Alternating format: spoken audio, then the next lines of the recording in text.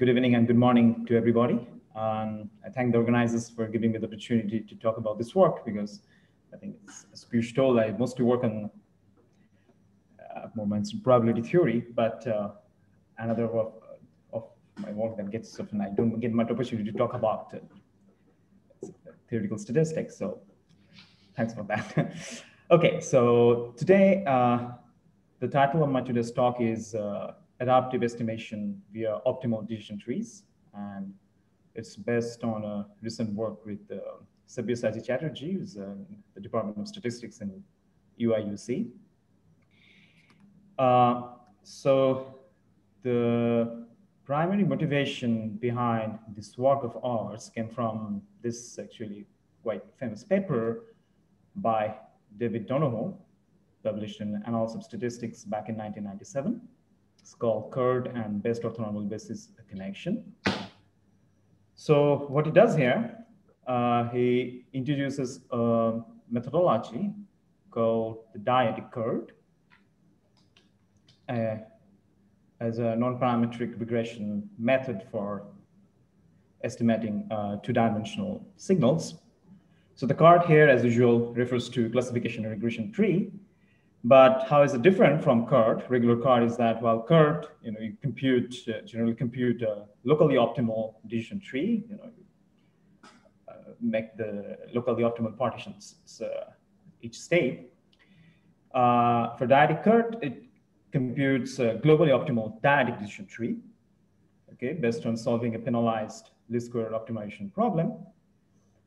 And then what Donohoe shows in this paper that this estimator is minimax rate optimal of the class of bivariate functions which show anisotropic smoothness. So if you think of it like modulus of continuity, it follows different.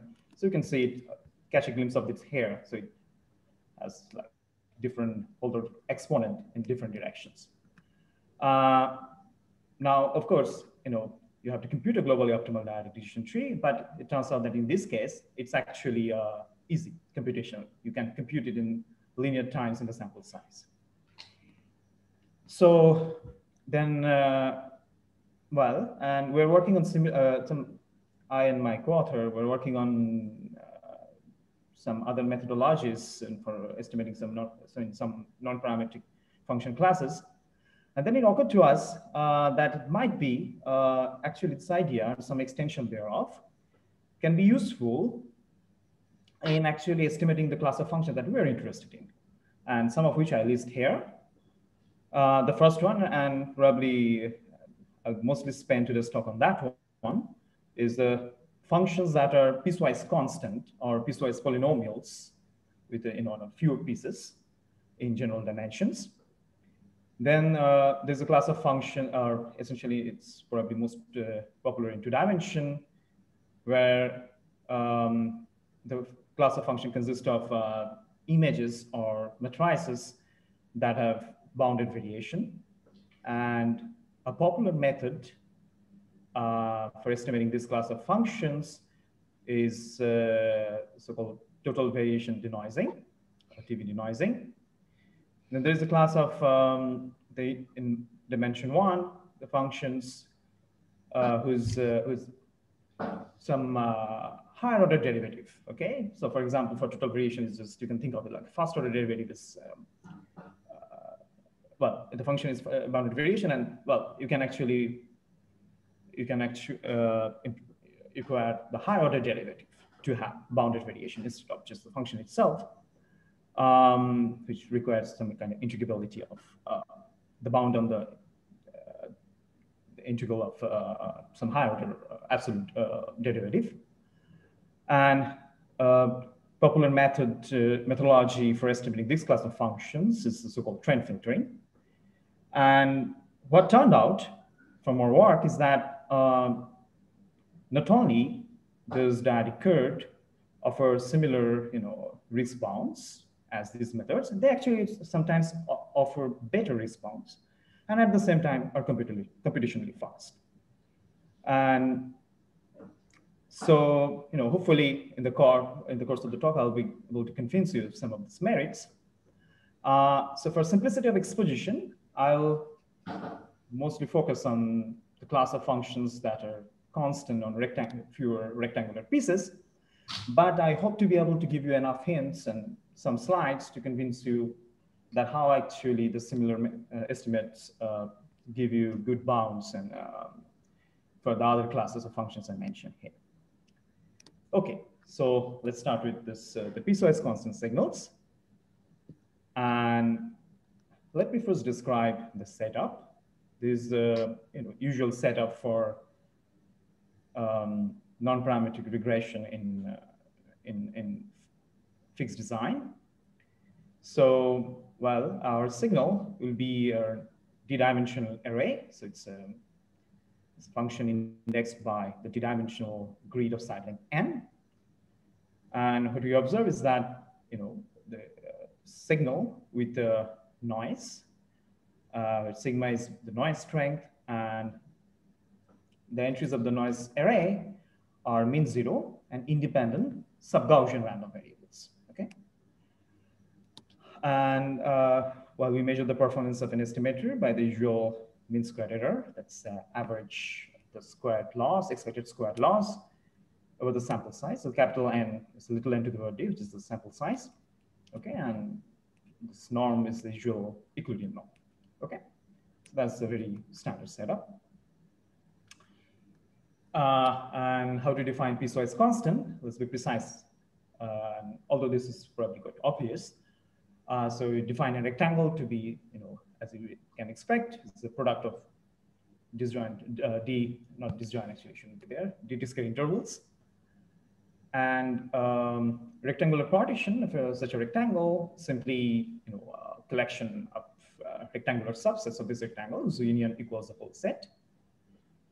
And we call an array indexed by the d-dimensional grid to be piecewise constant if there exists a rectangular partition such that this array restricted to each such rectangle, which I'll henceforth refer to as the blocks of the partition, is constant.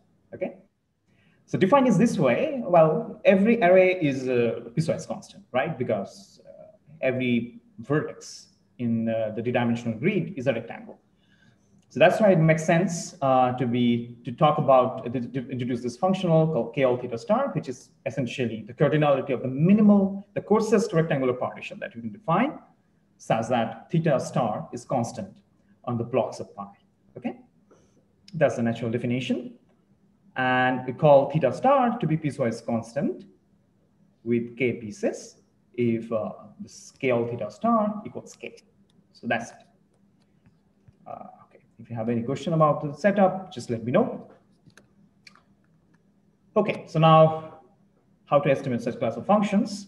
Well, if somebody told you, let's say your oracle, that exactly the partition, so exactly what the blocks are, then, well, you'll just do the trivial thing. You'll just go to each of this block and feed the average, okay? Because that would be the least square estimate.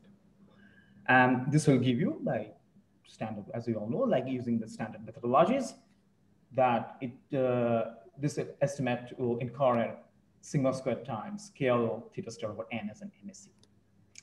Okay, but of course we don't know that. And then usually, actually, this is not far from the minimax rate for this class. Actually, using information theoretic arguments, you can show that the minimax rate for this class of functions is actually this, what you see here, sigma squared times k over n times a log factor. Okay.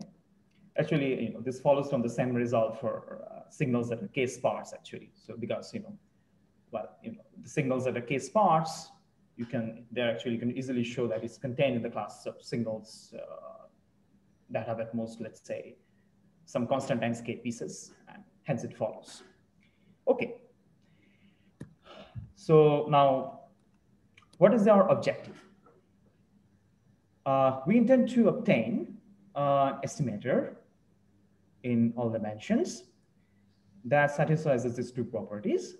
The first, it attains this minimax rate Riggs bound, or sigma square k all over n times log n, adaptively for theta star. What I mean by adaptive is that, well, okay, you do not focus know the true partition or what is the cardinality of this course's partition, but its risk will automatically affect automatically reflect, automatically attain this the minimax rate for the class of signals of that number of pieces. And second, it should be computable. Of course, you can go around and search over all possible partitions, but that's not very practical. We want to be able to compute it in polynomial time, at least in the sample size. Now, before this work, so here the oracle, so the block partition is not known. No. So nothing is known. Yeah, you don't know K, you don't know the partition, nothing. Yeah, you just have that.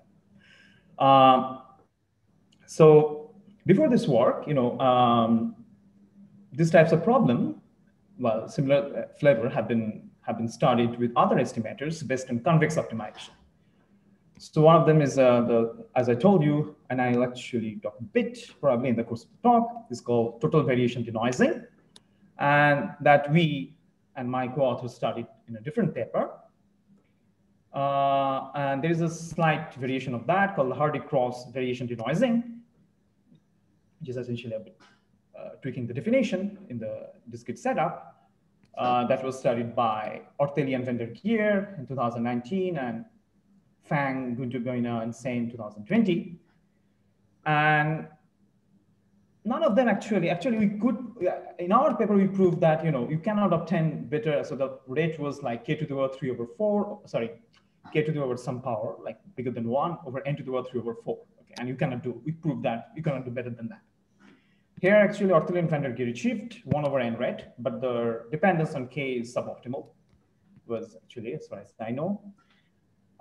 So far, to the best of our knowledge, before our work, these questions have not been rigorously answered in the literature, in the machine learning or statistics literature. And so, I hope to be able to propose a solution in the course of this talk. Okay. So do you learn the partition as well?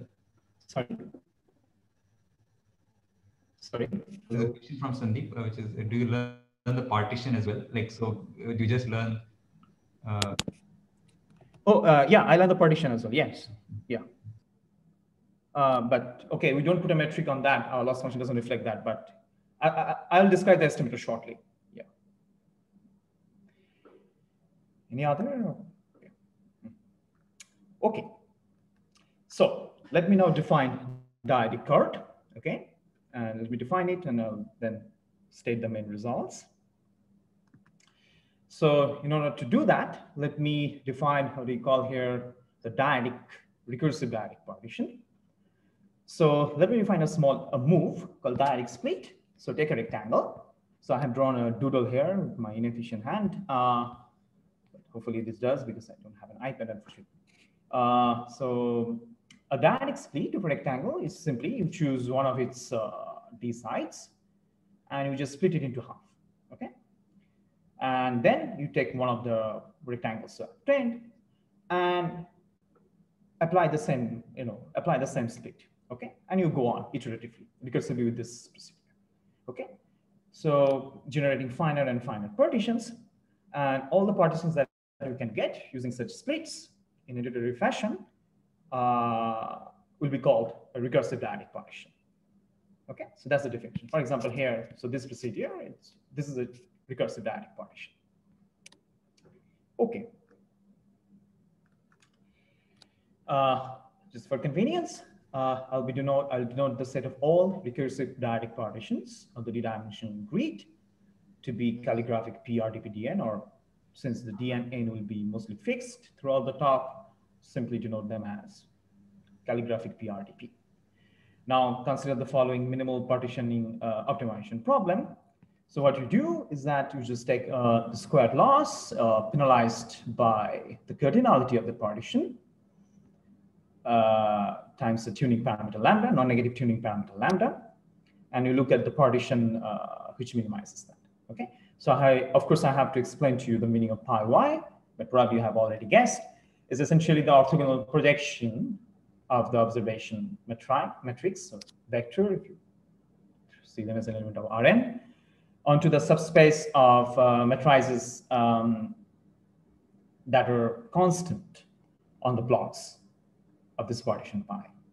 Or more simply, even simpler words, it's just the matrix that you obtain by assigning to every block of pi the average value of y over that block. Okay, it's simply that. Now let me just take this opportunity to describe like how we adapt it for piecewise polynomial. So there, essentially you have a family of functions. In this case here, just constant function, just one. In that case, we do have different bases like polynomials of degree at most r, right? You have some basis functions, and you will just regress in each block. You will just regress on those functions, okay, into a linear combination of those functions. That's what you will do. That's the immediate way to generalize this. Okay, so it just works verbatim. And so that's the optimal partition, pi hat RDP lambda, and the estimator is essentially the observation vector averaged over each blocks of this optimal partition.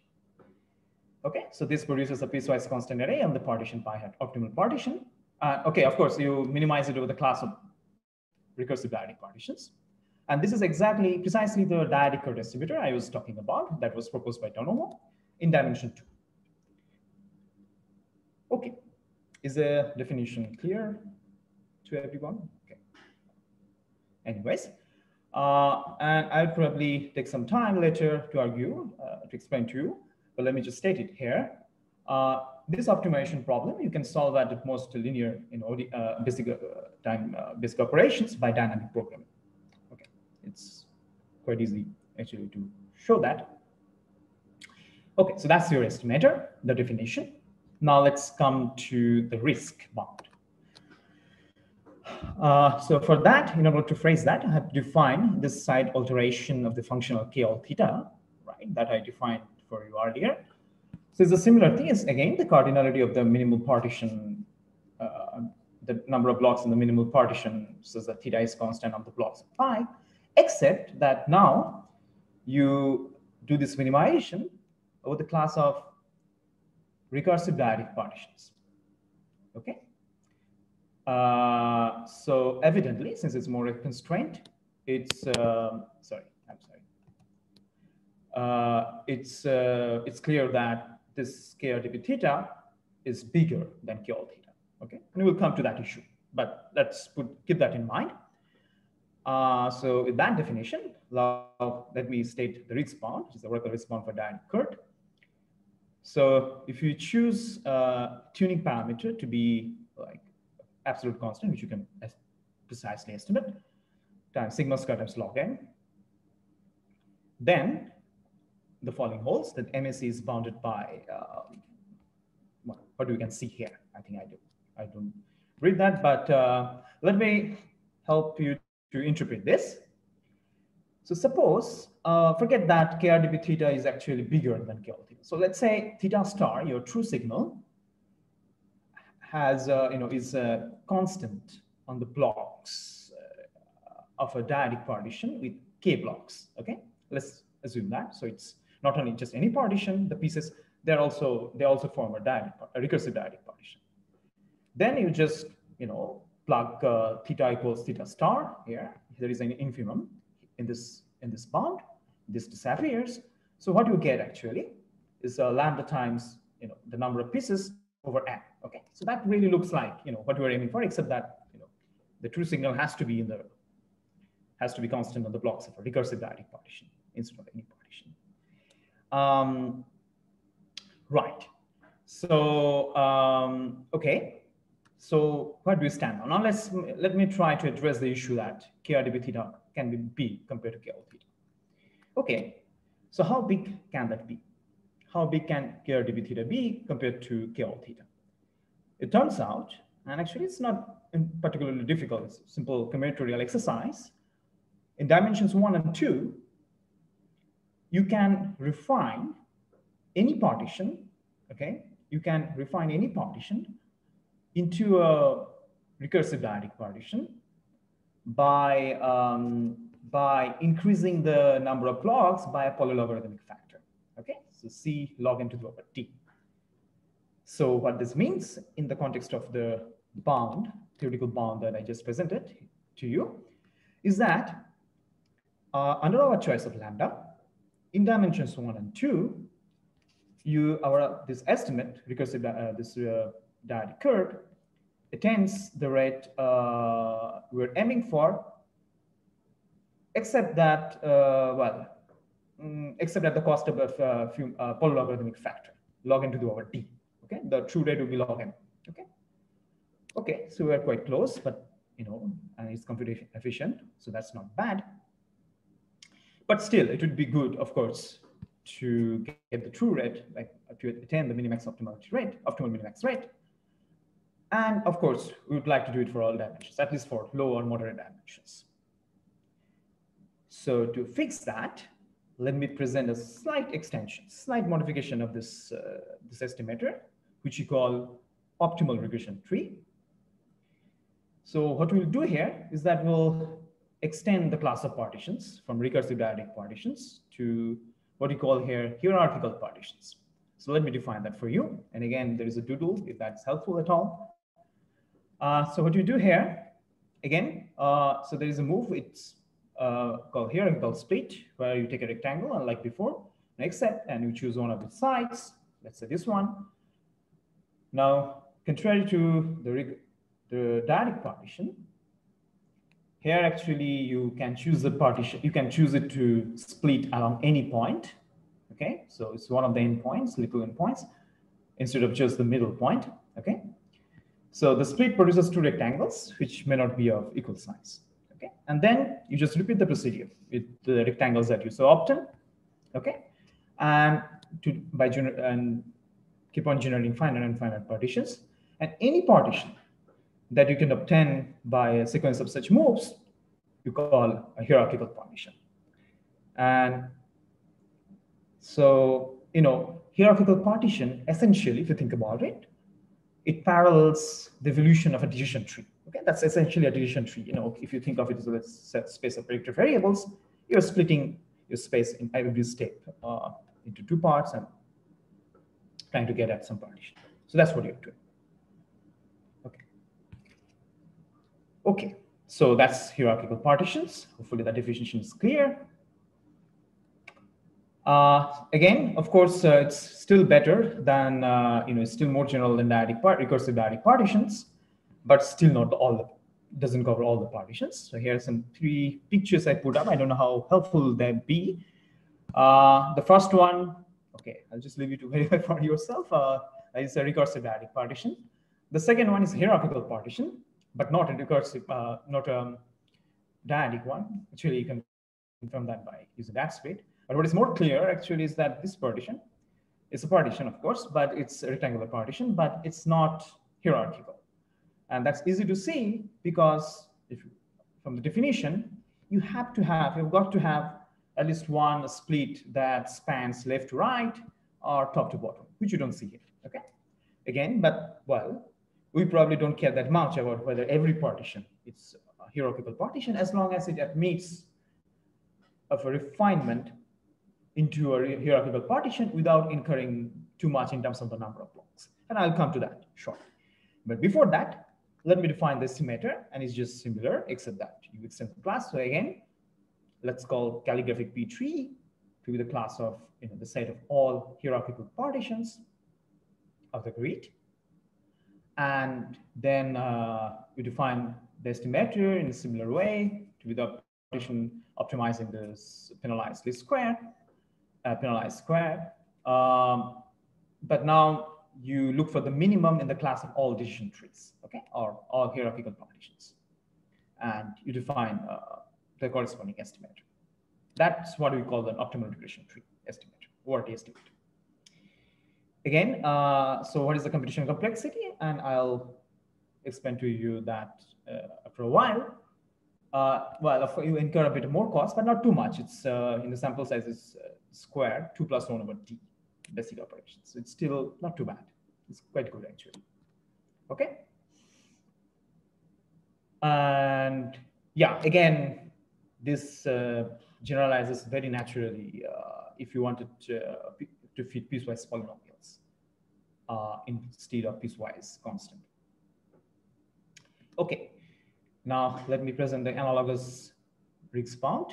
It's almost similar, except now your functional, this K theta is now K3 theta, which is a similar thing, the minimum number of blocks in the partition in which your theta is piecewise constant, blockwise constant, except that now the minimum is over all hierarchical partitions. Okay, so since hierarchical partitions contain recursive diagonal partitions, you definitely have that. This K3 theta is sandwiched between these two, K all theta and KRDP theta. And you have a similar bound, just like before, except that KRDP theta being replaced by K3 theta. Okay, so very fine. But now how does it solve the problem that it was designed to address, right? Because we wanted to address the discrepancy between KRDP theta by K all theta. Let's see how does this one fare in that regard. Here we are a bit luckier. And here let me invoke some results from computational geometry from early 90s and early 2000s. So what happens that, well, in dimension one, first of all, although in dimension one has been done before, so but just let me say it, any dimension is a hierarchical partition. So the problem is really there for high dimensions.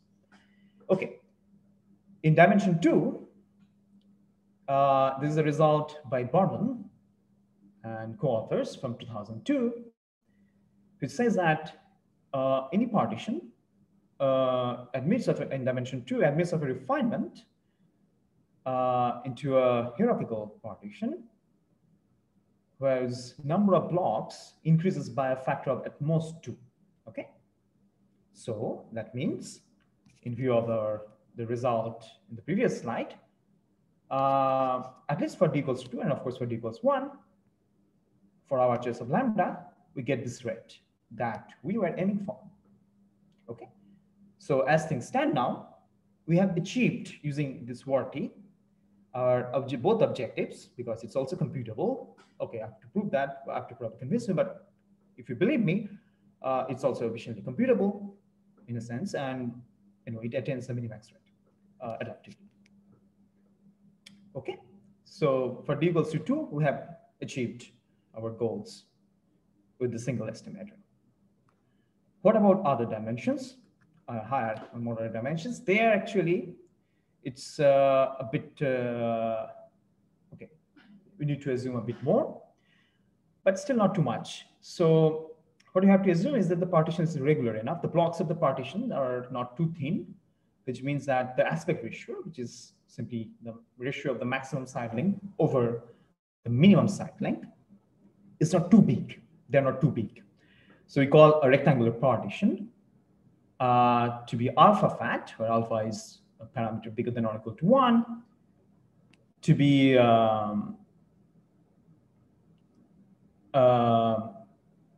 alpha fat if all its blocks have aspect ratio bounded by alpha.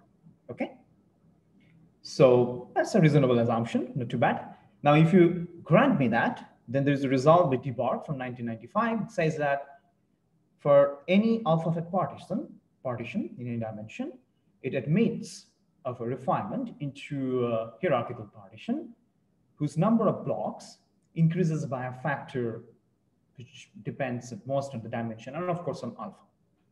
Okay, so if the rectangular level sets of your true signal are all alpha fat, okay, which is not a bad assumptions to make, I guess, then it is indeed true that we also attain in all dimensions the minimax rate.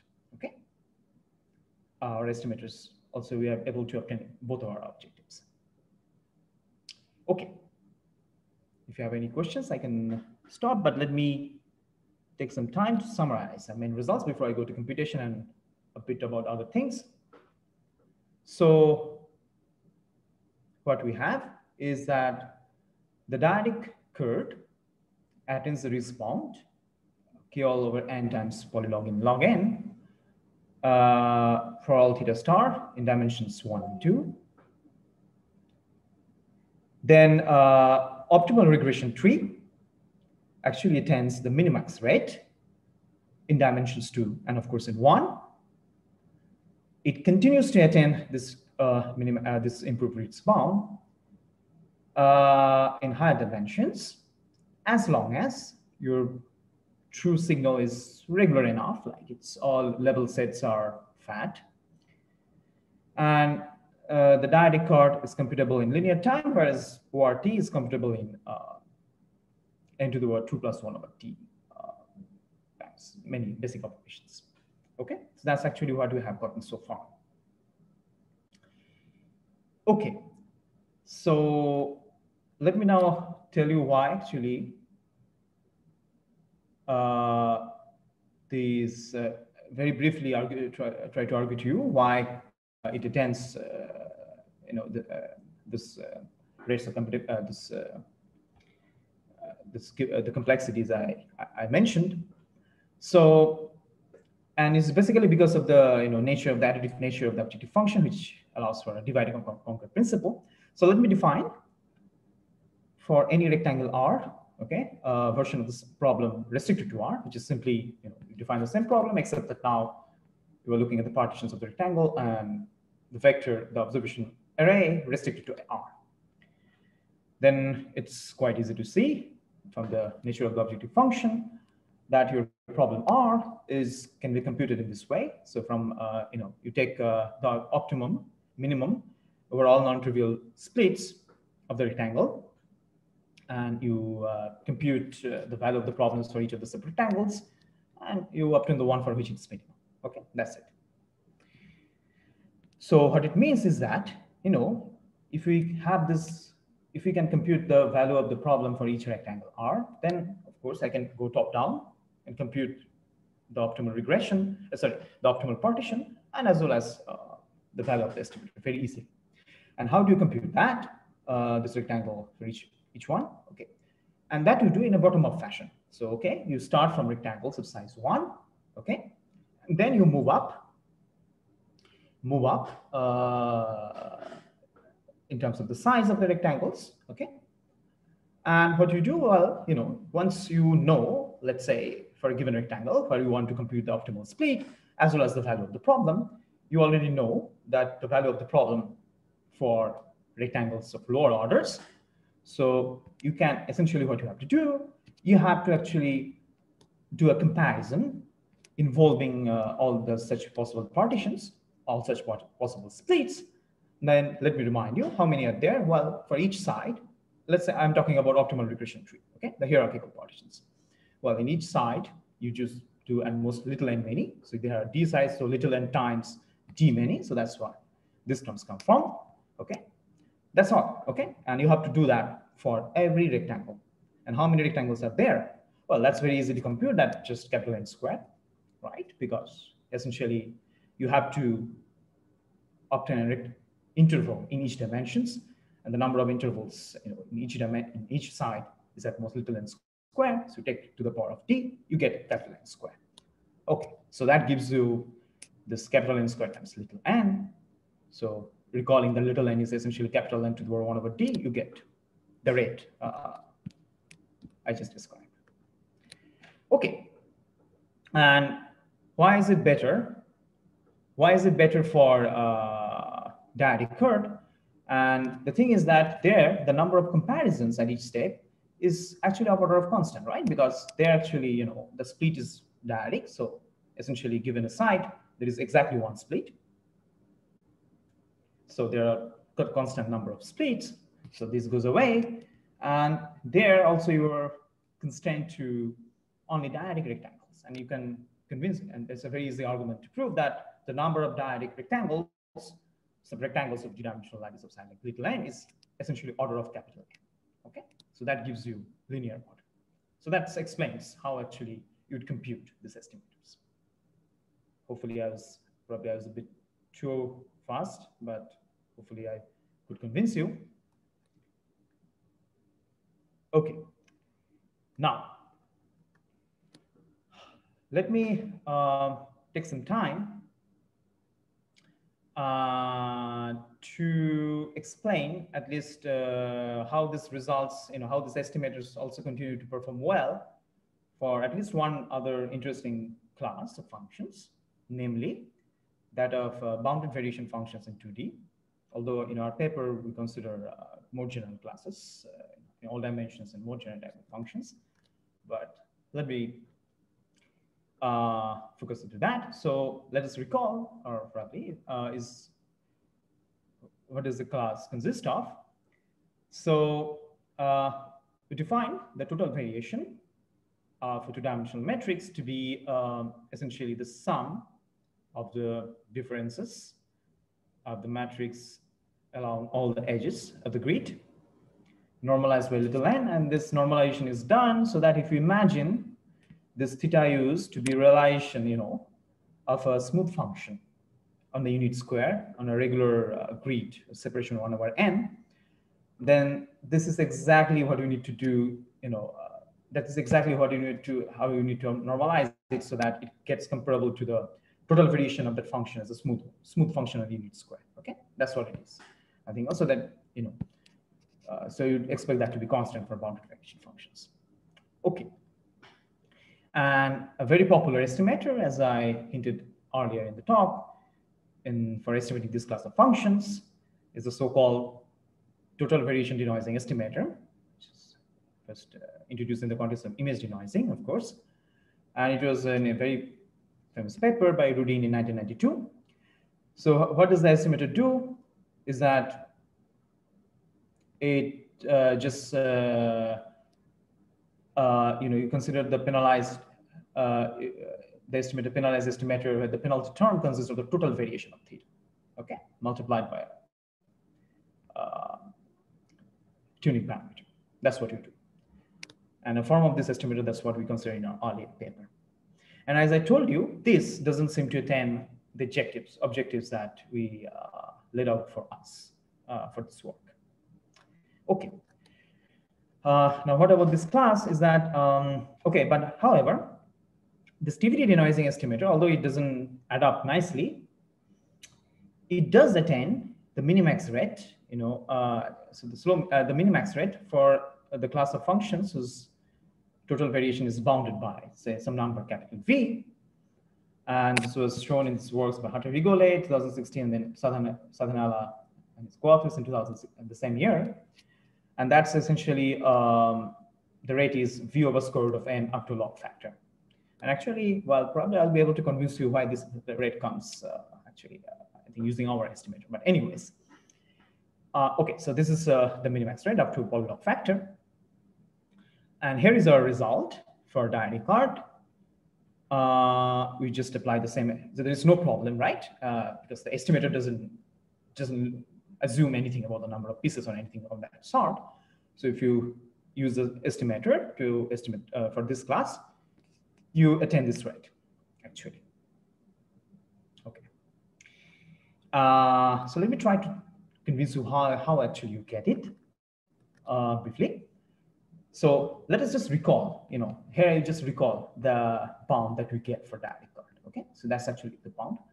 Okay, so now what we'll do, unlike in the case where theta star has a few pieces like k pieces, now I will not do that. Now we will really take advantage of this infimum. So what we will do is that, well, we'll use the fact the total variation of theta star is bounded by v star to be able to obtain some kind of approximation, of it in terms of a matrix theta that has quite a few number of pieces. Okay, so I'll approximate it by a matrix, it's a piecewise constant matrix with a few, depending on, of course, v, the parameter, few number of pieces. Then I'll just approximate it by that. So what I'll incur is that two parts. One part would be the number of pieces here of that matrix with which I approximate, and then the approximation. And both of them actually for this matrix would be of the order of like, essentially v times, okay, v over n, if you define v a different way, but v over square root of n. Okay. Both of these will give you the same term, which actually is similar to this. Okay, so I'll just not go to any details, but let me just tell you what we do is that here is how it looks like. So what you do, you take such a matrix, let's say you have theta, okay, whose total variation is is a bit different definition. Okay, remember, well, I multiplied by n so that now it's just this normalizing factor is gone. Okay, it's simply the sum of the h differences. Anyways, whatever. So what you do is that you start with the signal, this matrix, and you go in a greedy fashion, okay, by diagonally splitting, by splitting your matrix into parts until you arrive at a partition. Again, you will arrive there by means of dyadic split. So that partition would be a recursive dyadic partition, as you require here for the obtaining the bound. But what will happen is that what will ensure is that within each of the block of this partition that we arrive at, the total variation of theta, okay, would be smaller than delta. Delta is some small number that we'll choose, but forget about that. Let's say 1/2 or whatever, okay? And you can ensure that if you do that, it's quite easy to show that the number of partitions of such a matrix, is just the superadditive property of total variation functional, okay? It's very simple. You can show then using that, the number of blocks would be at most V over delta, okay? Otherwise, the total variation of the matrix theta would exceed phi. Essentially, that's the reasoning, probably missing by a factor of log n. And, okay, and now what happens is that within each such block, your total variation is at most delta. That's by definition. That's such condition, that stopping condition. Then actually, you can use a discrete version of Gagliardo-Nierenbach inequality to say, which says that, well, if you then simply approximate theta by its average value in each of those blocks, this L2 error that you incur, total L2 error, is at most V times delta. Okay. Actually, what you incur in each such block is delta squared. Its total variation is squared. Okay. That's basically Gagliardo-Nierenbach, what that would give you. And then you just multiply it over, because it just sum it over all blocks, over that many blocks, you get phi delta. As simple as that. Okay. So you just sum them over here. Okay. And you get the V over square root of n. As simple as that. So that's the proof in a sense. There's a question about the motivation for the total variation. Okay. So, well, it's a very, well, I think, in two-dimensional images, you can imagine, for example, it is very a good, so for example, the piecewise constant functions, you can imagine like an image, there are it consists of fewer homogeneous pieces, okay? Within each piece, you incur very low total variation, and only things will come from the contribution of the boundary, and that will actually lead you this kind of functions to be a bounded total variation. Okay, and this is this is a very popular class of functions with anisotropic smoothness. Actually, first, you'd look at this kind of thing. So you can think in a mind like if it consists of some fewer homogeneous blocks, that is actually not a very unreasonable assumption if you think in terms of image or something like that. And then actually this actually will have a bounded variation, total variation. And it's a very popular technique for image denoising. Okay. How many time do I have left? I think very few, 4 minutes, right? Okay, so let me just try to probably give us very brief sketch of the proof. And this will be probably, okay. And it's quite standard, for those who are in empirical process theory, I think. But for others, probably might be interesting. So what you do is that you just observe that both of these estimators, for both of our estimators, you can think of the parameter space to be a union of subspaces. Okay, so a union over a finite collection of subspaces. So what do I mean is that what should you think of as well, for our cases, let's say, in dyadic card, one of such a subspace will correspond to one particular partition, or in the hierarchical, even in the ORT, it would correspond to a partition in the respective class. And what is the subspace? Subspace is obvious. Is a class of all is a subspace of all matrices or arrays, sorry, that are constant in the blocks of that partition, right? That forms a subspace. So that's your parameter space. So then both of our estimators are spatial cases of the penalized least square estimator, where you penalize the L2 distance from theta with a tuning parameter times ks theta. And what is ks theta? Ks theta is basically your this functions of the versions of the functionals k all theta or krdp theta or k3 theta. Okay, so what they all are is essentially the minimum dimension of a subspace in your collection of subspaces calligraphic S that contains that signal. Okay, so so if you have k pieces, then it's exactly k. Okay, if the minimal partition contains k pieces, then it's k. Okay, so that's the way to set it up. And one other thing, actually theoretical assumption, and which is important for deriving our bound, and which is true in this case, is that this kind of entropy bound, which is that the cardinality, the number of subspaces with a given cardinality k is bounded by lit capital. And this is a very blunt bound, actually, for our crude bound. And it's very easy, right? I mean, you can convince yourself very easily that it's true, because the number of rectangles you have to partition it at k parts into each side, that is little n to the power k, and you do it in all the, so you multiply it d times. So anyways, it's much better than that. Okay, but that's enough. With all the assumptions, like I said in the previous slide, we have for this general class of problem the following Higgs bound. Now, which you can immediately recognize how it corresponds, how from this, we can obtain our two Higgs bounds. Okay. So let me just give you a brief hint. How is it done? Okay, I'll not bore you much. So for this, let's assume that your noise entries are all Gaussian, standard. Okay, Gaussian. Well, you do the obvious thing is that you use the fact that theta hat is the minimizer of this objective of this function. So you just use that and you expand. You substitute y, theta star plus sigma z for y, and expand. Just do standard manipulation.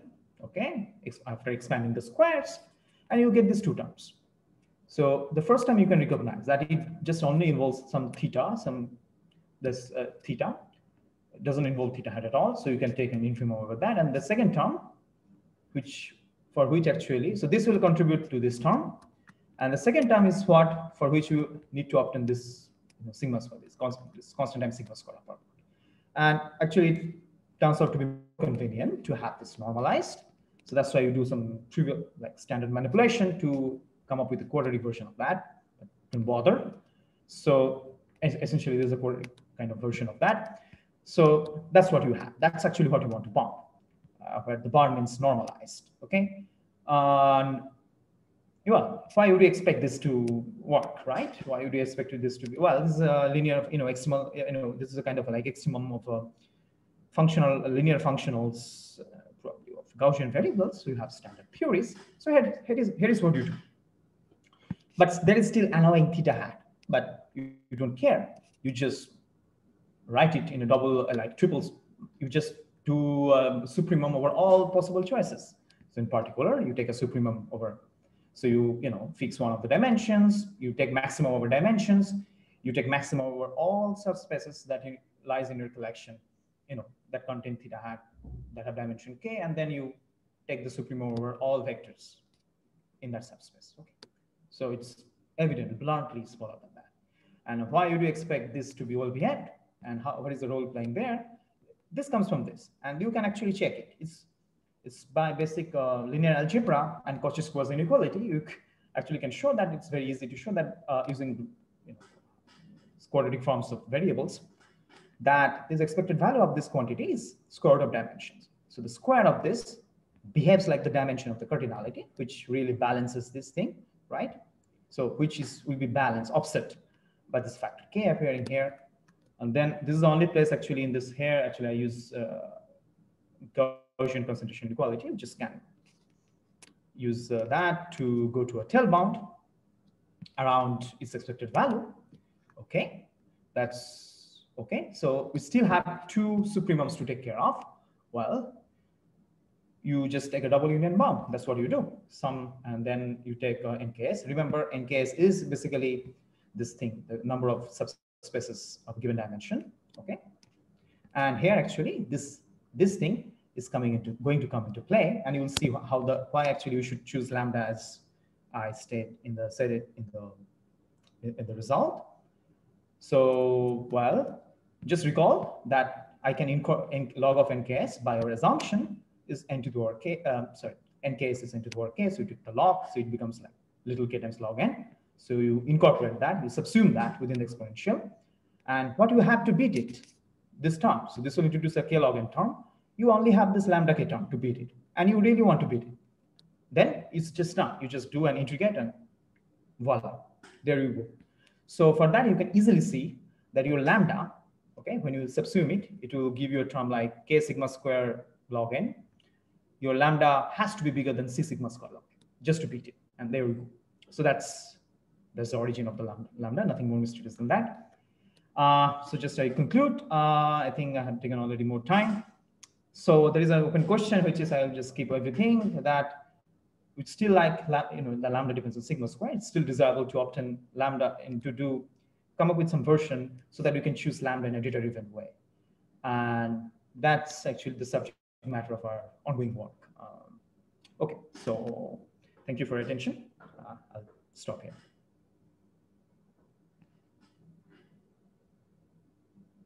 Thanks for that. So, are there any questions?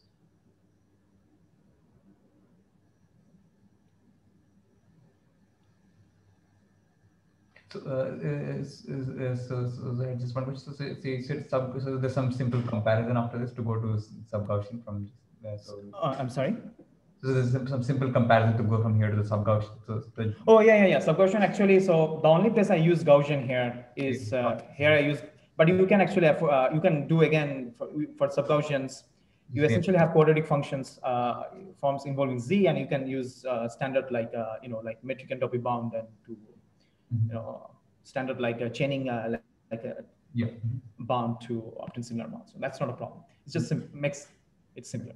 Yeah. There's a question from Hemachandra about the motivation for the sub-Gaussian noise. Well, it's I mean, sub-Gaussian actually encompasses a lot of things. Much larger class of variables potential you can imagine. Well, one thing is that we could do it. So that's I think thing. And well, you can imagine probably in many cases. Well, even if you are in some cases, I don't know, like binomial or binolinear or so. Which are all Gaussian, everything just works vis-a-vis. So yeah. So if with some somewhat heavier tail, things would be great. Oh yeah. So okay. Yeah. So from other So from if you have a weird tail behavior, then actually yes, things will be different. I think. Yeah. Okay. There things will be different. Also the depend. So if I remember correctly, everything was for d equal to 2, and that is because of this. Well, if you want to connect to the full k all, then everything has to be done. So this CD alpha thing puts in some arbitrary dependence upon the dimension. Yeah. So right. So that's I agree. Yes. So that thing might even depend exponentially on d, probably. So that's the thing. So that's why probably this actually. That's why I'd say I should for moderate low dimensions. It's quite well. Yes. Otherwise, yeah. But that's the only place which is badly dimension dependent. Precisely. Otherwise, actually, in the computation terms, also you have at most linear actually. Dependence in the constants. That's okay. But for it's a dimension to us. If there's no more questions, let's thank Subhajit once more. Thank you. And we'll join in another 5 minutes. So at 7:31 again, IST. Thanks. Thank you.